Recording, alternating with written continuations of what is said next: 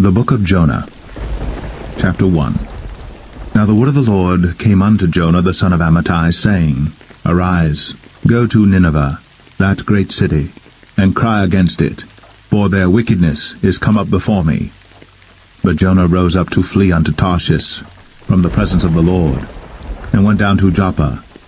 And he found a ship going to Tarshish, so he paid the fare thereof, and went down into it, to go with them unto Tarshish from the presence of the Lord. But the Lord sent out a great wind into the sea, and there was a mighty tempest in the sea, so that the ship was like to be broken. Then the mariners were afraid, and cried every man unto his God, and cast forth the wares that were in the ship into the sea, to lighten it of them. But Jonah was gone down into the sides of the ship, and he lay, and was fast asleep. So the shipmaster came to him, and said unto him, What meanest thou, O sleeper? Arise, call upon thy God. If so be that God will think upon us, that we perish not. And they said every one to his fellow, Come, and let us cast lots, that we may know for whose cause this evil is upon us. So they cast lots, and the lot fell upon Jonah. Then said they unto him, Tell us, we pray thee, for whose cause this evil is upon us? What is thine occupation? And whence comest thou? What is thy country? And of what people art thou?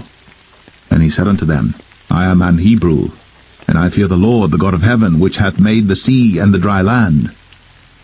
Then were the men exceedingly afraid, and said unto him, Why hast thou done this? For the men knew that he fled from the presence of the Lord, because he had told them. Then said they unto him, What shall we do unto thee, that the sea may be calm unto us? For the sea wrought, and was tempestuous. And he said unto them, Take me up, and cast me forth into the sea, so shall the sea be calm unto you.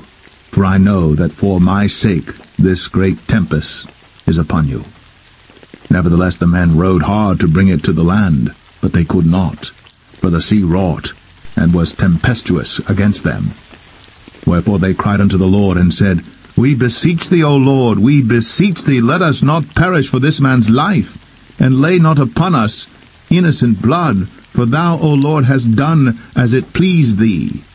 So they took up Jonah, and cast him forth into the sea, and the sea ceased from her raging. Then the men feared the Lord exceedingly, and offered a sacrifice unto the Lord, and made vows. Now the Lord had prepared a great fish to swallow up Jonah, and Jonah was in the belly of the fish 3 days and 3 nights.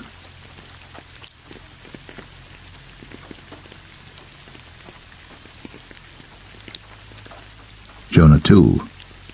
Then Jonah prayed unto the Lord his God out of the fish's belly, and said, I cried by reason of mine affliction unto the Lord, and he heard me.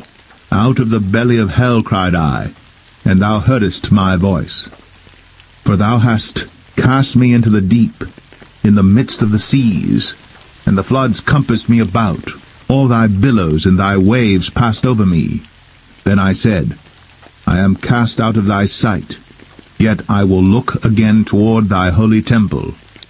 The waters compassed me about, even to the soul.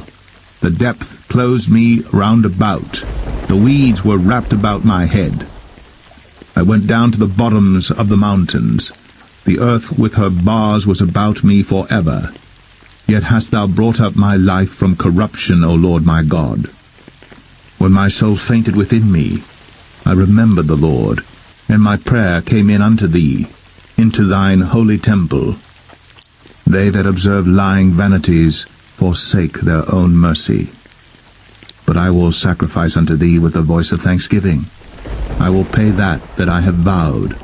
Salvation is of the Lord. And the Lord spake unto the fish, and it vomited out Jonah upon the dry land.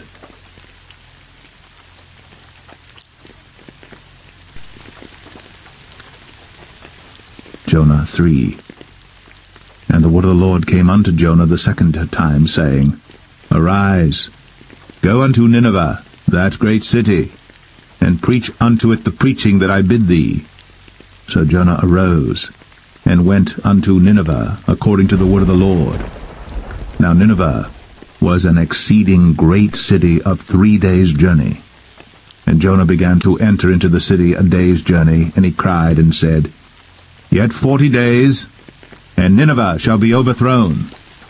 So the people of Nineveh believed God, and proclaimed a fast, and put on sackcloth, from the greatest of them even to the least of them. For word came unto the king of Nineveh, and he arose from his throne, and he laid his robe from him, and covered him with sackcloth, and sat in ashes. And he caused it to be proclaimed and published through Nineveh by the decree of the king and his nobles, saying, Let neither man nor beast, herd nor flock, taste anything. Let them not feed nor drink water.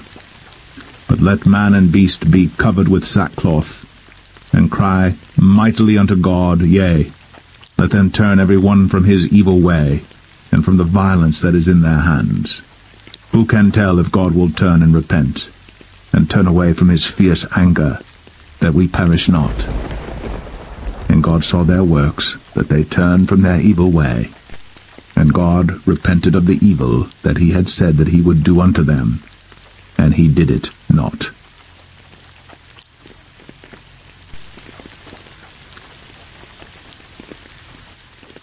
Jonah 4. But it displeased Jonah exceedingly, and he was very angry.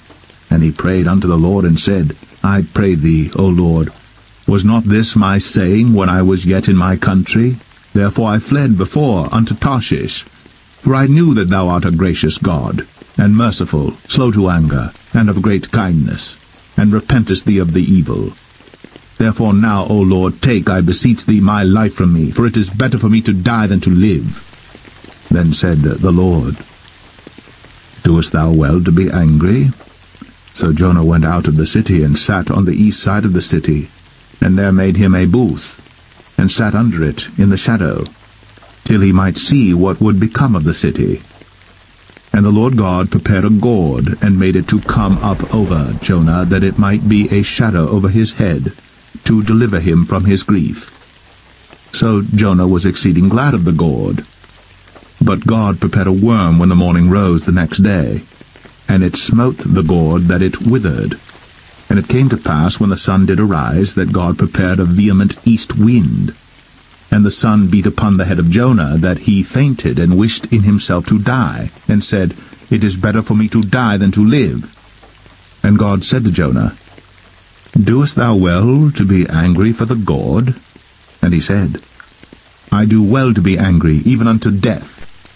Then said the Lord, Thou hast had pity on the gourd, for the which thou hast not labored, neither madest it grow, which came up in a night, and perished in a night. And should not I spare Nineveh, that great city, wherein are more than 60,000 persons that cannot discern between their right hand and their left hand, and also much cattle?